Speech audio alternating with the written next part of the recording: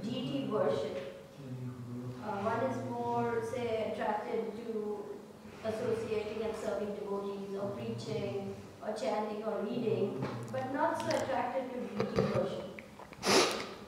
For the neophyte, and that's, I'll speak your answer based on the principle of neophyte, or new devotee, because it seems like that's the essence of your question. Someone who is just coming in, doesn't have that attraction, or has attraction for other aspects of devotional service. It helps one to purify their consciousness. It helps one to develop the qualities of the mode of goodness. And coming to the mode of goodness means to execute devotional service effectively. From the lower modes, passion and ignorance, we really can't taste the process of devotional service. So deity worship purifies the consciousness.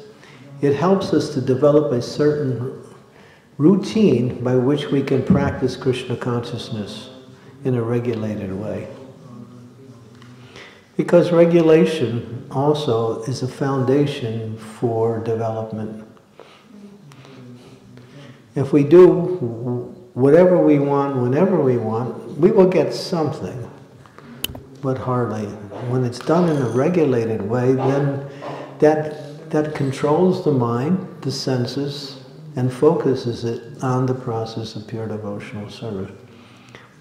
The deity is Krishna.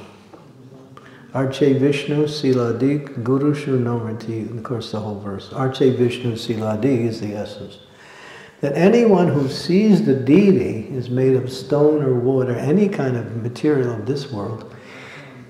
The verse is very strong. It says their intelligence is coming from hell. In other words, they have no intelligence. The deity is Krishna himself. And by your devotion, you can awaken that realization within yourself.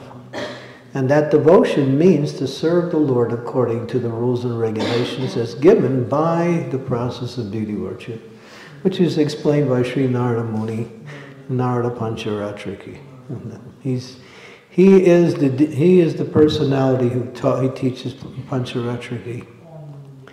But the process is, the process of deity worship is quite variegated depending on which form of the Lord you're worshipping, where you're worshipping, time, place, circumstances. So many extenuating principles that either make it functional this way or that way. So it's quite diverse to be deity worship. But in essence, it's Krishna. That way, when we see the deity, we should think there's Krishna. Or there is Jagannath, and there's Lord Nrsimhadev. Even if you see the picture of the deity, you shouldn't think, oh, it's just a picture.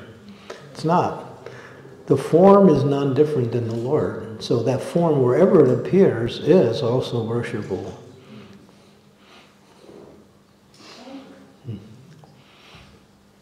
Yes, Akarshini Radha. Thank you for the class, Guru Maharaj. I had a question about, we have these two devotees that have been in the movement for years and years, but since COVID they've kind of become hermits and they don't come to the center, but they still practice, and they think that they don't need association.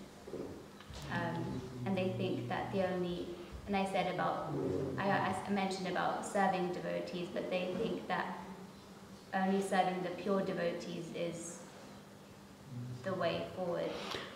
I don't know how to bring them back to association. Well, how do they know who's pure and who's not pure? We might look around and we think, oh, this person's advanced. You can't tell. You can, to some degree, you can get some indication. But a pure devotee is known by his symptoms and his activities, not simply by his position. Position doesn't illustrate advancement. It has some indication, obviously. But there are persons who have no position that are pure. Because it's not about seeking any kind of position, it's about their relationship that they've developed. within their service to the Lord. So that's why we don't judge anyone. We don't know. Because unless you know that person's heart, you can't really say who's pure and who's not pure. So if that's a criteria for association, then they're minimizing their ability to make advancement. And will minimize their opportunity. Because we learn so much in association of devotees. We learn what to do, what not to do. We get inspiration, ideas that will help us in the process of our devotional service. And the most important thing is Krishna says, he who says he's my devotee is not my devotee. But he who says he is a devotee of my devotee is my devotee. And the Acharyas, in particular Srila Prabhupada, has emphasized this point by saying, das, das, das, anudas, 100 times removed. The more you become the servant, the more you become glorious, and the more you practice devotional service according to how you can make advancement. One who sees himself as servant of Krishna will also see that Krishna is in the heart of all living entities. And therefore they want to serve Krishna by serving his devotees also. And there's so many ways you can serve the devotees. So ultimately they're not getting the full opportunity for spiritual advancement. But I would say that there's something else there that didn't come up in your question. I think they have anxiety issues. No, because when you're in an association of devotees, you have to act properly. You can't do your own thing. You have to act as a devotee. And the most important thing is for those who are new, they should be in the position of trying to learn. That's all. To learn. So, to put oneself into association of devotee means there's a certain mood of behavior that is required. And not just be in association. Prabhupada says the fly is on the king. And the king's on the throne. He's great.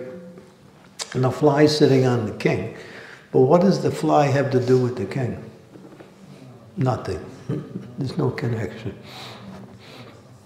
So to be in physical proximity is not really association. Although there is something there. It's the beginning of association.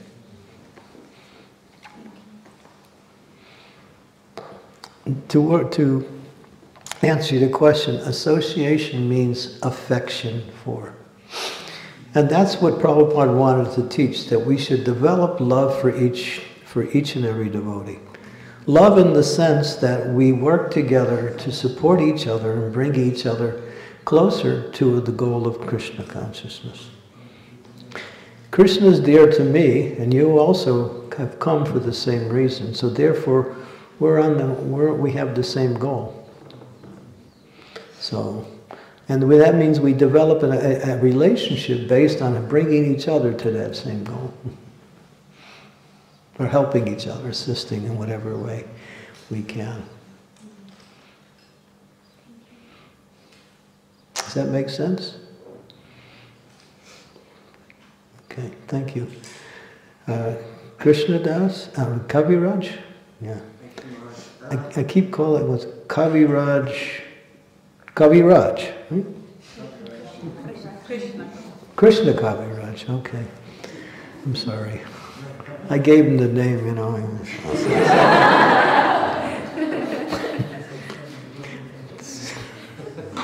I didn't give him the name. Somebody told me to give you the name.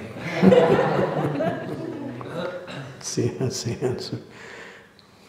You said earlier that some devotees, the process of chanting the holy names, you said, it's easier for the devotee that's taken it really seriously.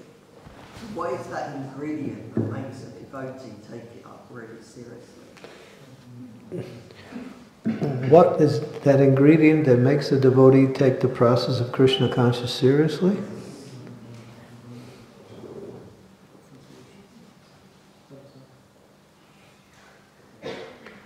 Ayinanda tunuja kinkaram patidamam vishameva vambuddha kripaya tavapada pankaja stita duli sadrisha. O son of Maharaja Nanda Krishna, I am your eternal servant.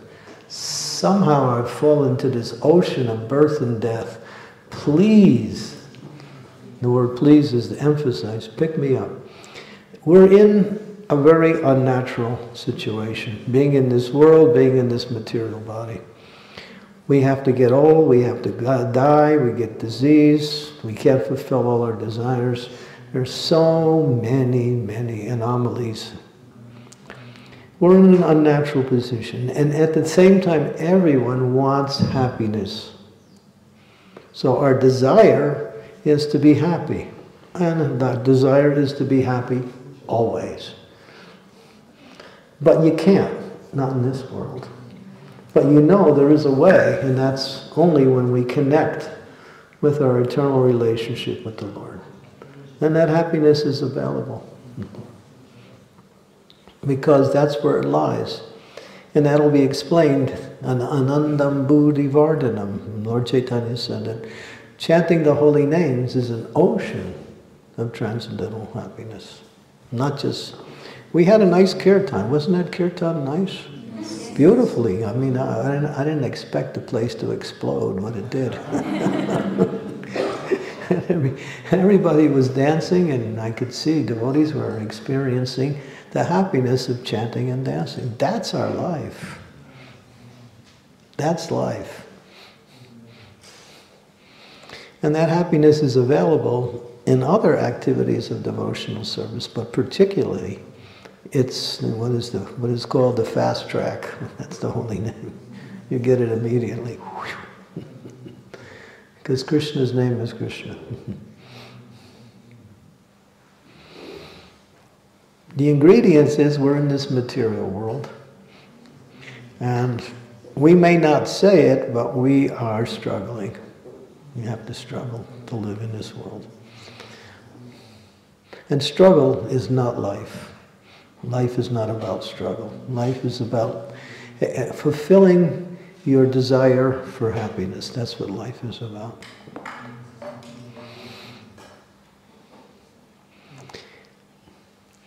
Elena, did you have a question? Inglese or Italiano? You want to speak in Italian?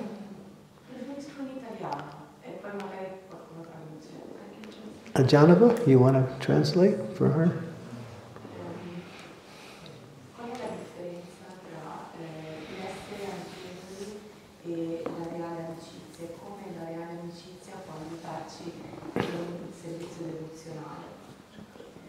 She's asking what is real friendship and how real friendship can help us in our devotional service. Qual è la differenza tra l'essere amichevoli and what is the difference between real friendship and just like, a friendly relationship? A real friend is one who knows you and wants to make you happy. That's a real friend. Who he knows, that person knows you. We can be friendly with everyone, but we can have friends with a few. Krishna is called Suhit. It's one of his names. Suhit, that means he is Suhidam Sarvadehinam. He's the friend of all living entities. He is your best friend because he knows you and he knows what will make you happy. So he tries to bring that about through his mercy in different ways. Friendship in the material world is more like you give me something and I give you something. And that goes on. Other types of friendship is that when I need something, I call this person and they help me get what I need. And then when they help me get what I need, I don't really need them anymore.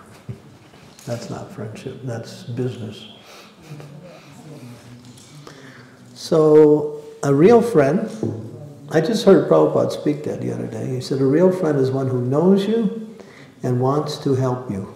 He wants to give you what you need, or wants to make you happy. That's a real friend.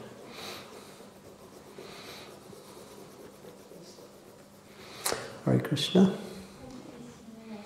Also Italiano? Okay. Or English? Better Italian. Okay.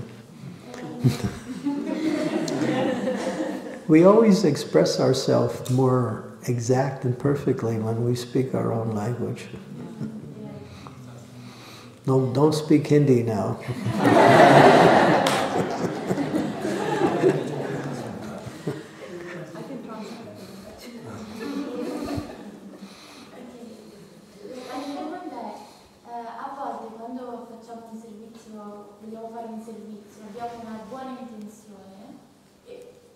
Do we have another microphone anywhere, somewhere in the place? No? Ramchandra Prabhu? Aspetta un momento.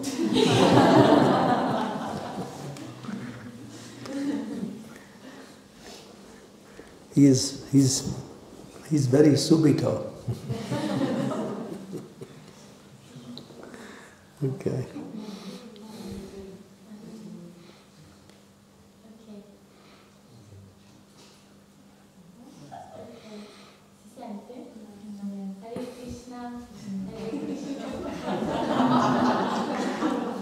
It looks good.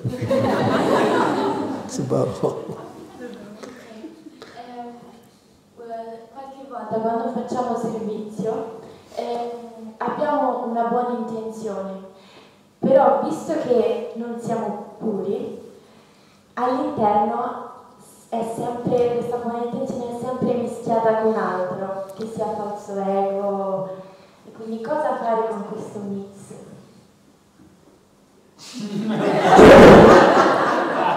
Okay, I can try to say in English.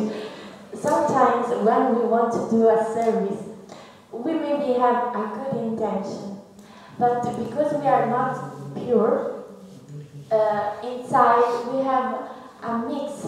Yeah, the good intention, but mixed with, I don't know, maybe false ego, I don't know. And Yeah, so we want something. We do the service nicely, but we want something from it. We're looking for some benefit, some gain. That's mixed devotion. Yes, and what to do with this mix? Get rid of it.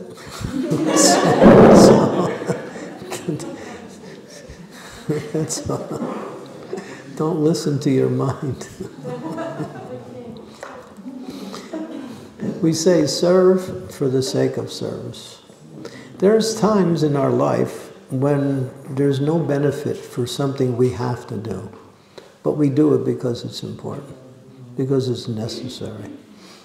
And then we know that if I do it, it's good because someone will benefit from it and I'm the one to do it. And we won't get anything out of it. We may even have to suffer a little bit to serve someone. So that means that kind of service is pure. Prabhupada would give the example of a mother and a little baby, where the mother is giving all of her time and her love and her care to the child, and the child is simply a child, can't reciprocate so much. You know, passes stool in its diapers and wakes the mother up in the middle of the night.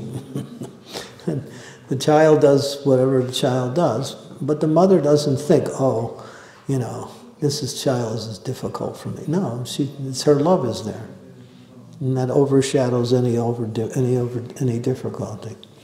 So sometimes we have to find ourselves in a situation where we do something because it's needed. And if we can develop that mood, at least initially, that means in the beginning, then we can practice that. That to serve means to serve without looking for anything in return, that's all. We want to make Krishna happy, so we aspire for that. In other words, we try to serve in such a way that Krishna will be happy. So we have some desire. We want Krishna to be happy. We want the devotees to be happy. We want the devotees to get what they need to be to practice Krishna consciousness. But that's not a selfish desire. That's natural. But if you're thinking, I want to serve because I want to be known as a great servant, or I want to serve because somebody will give me a donation if I do it nice. Maybe I'll get some cookies or something.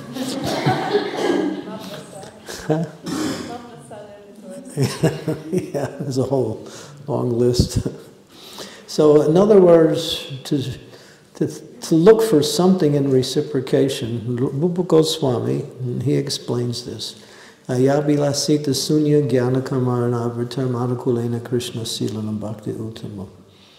The devotional service is free from any personal gain, or even gain done by philosophical speculation, even a desire to be free from suffering. That's still a material desire. I'm doing this so I can be free from suffering. That's still a material desire. And then he says, what is devotional service? Anukulena Krishna silanam. In other words, to serve Krishna with the purpose of pleasing Krishna. That's all. Two things. To serve with the purpose of pleasing. So if we have that mood, then devotional service is easy, it's nice. And don't worry, Krishna will take care of you. You might think, what am I going to get out of it? We don't have to plan. Krishna is better at serving us than we are at serving him. Our spiritual master Srila Prabhupada said, what can you give with 2 hands that Krishna is taking with 10, and what can you hold in 2 hands that he's giving you with 10? You can't. He's giving us much more than we can ever imagine. And if we take some time, we can see every moment he's there in some form or another. We might give credit to this person or this situation or that, but it's Krishna behind the whole thing.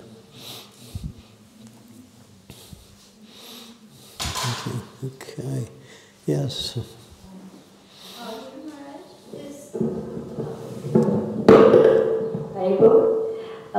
This last point you mentioned, to get free of material suffering, but we always hear that the goal of the human form of life is to get out of the cycle of birth and death. So is that again a material desire to want to get out of that cycle and go back to the spiritual world?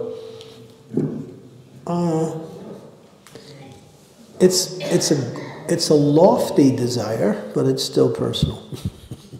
In other words, it's recommended. Higher than that is just ayinanda. What is that? What's that word? Nadanam najanam nasundaram kavitam bhajagadisha kamaya mama janmani ishware bhavatad bhaktir haitu kitoi. I don't want wealth. I don't want followers. I don't want the pleasures of the opposite sex. I don't even want to be known as a great orator of spiritual knowledge. What do I want? Janmani Ishvara. So the Lord Chaitanya is teaching that it doesn't matter. Serving you is so nice that all of these other things are insignificant compared to serving you. It's the happiness that we get in serving the Lord is actually on the highest level of experience. But we have to be able to free ourselves from personal motivation before we can taste that.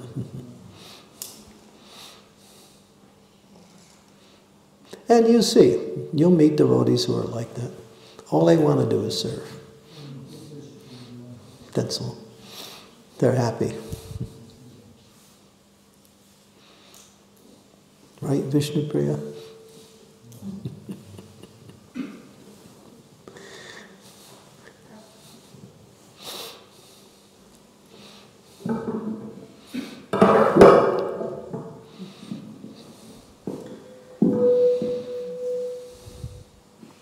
In the beginning, you were talking. you were talking about desires of karma, that they are asking God for something, and this is how they see the purpose of God. I'm studying at a Bhakti Shastra class for the moment, and in fact they are teaching us to ask, so that we should ask Krishna about whatever we need, so also material things. And I'm a bit confused. What is the difference between a beginner bhakta who is asking Krishna and the karma? If you're asking for something that you feel is needed in order for you to serve nicely, then that's fine. That's not about you. That's about be able to situate yourself in what Krishna wants you to do is to serve him nicely. So if you need some knowledge, if you need some skill, then to ask for that, it's not about you, it's about service, that's all. And if you get it, it's nice. If you don't get it, you still go on with your service. So, yeah, but higher than that, we don't expect everyone to be on the highest platform. Sometimes I speak the absolute principle. But then again, we have to understand, to get to that stage, we may also have to desire in a certain way in order to achieve a certain level of practice, then we can go to the next level. So bhakti is not that you jump from 0 to 10. You go gradually like that. But after a while, you start to think, what am I wasting my time asking for all of these things? I don't really need them anyway. What I really need is you.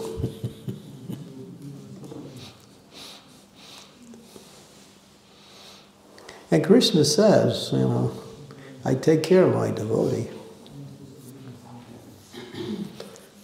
So, follow your teachers, that's fine. That's fine. But then again, as you make progress, you start to think, yeah, just let me serve. And then to gain the knowledge by which you can get fixed in devotional service is something you may have to desire for. What will help me to become steady in my spiritual practice? So I might need that type of knowledge.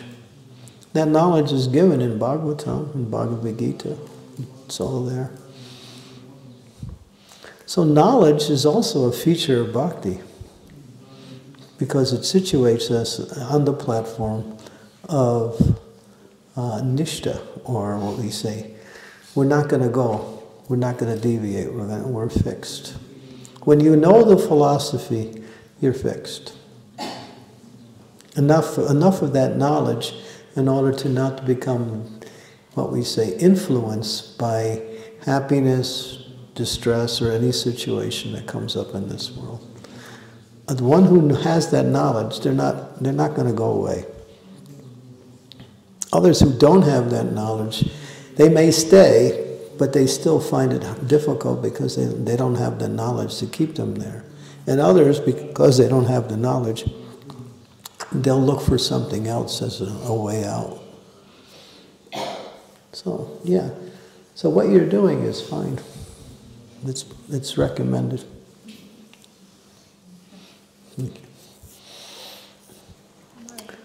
Okay, we got Radha Vinod, and we also got Balaji. Yeah, okay.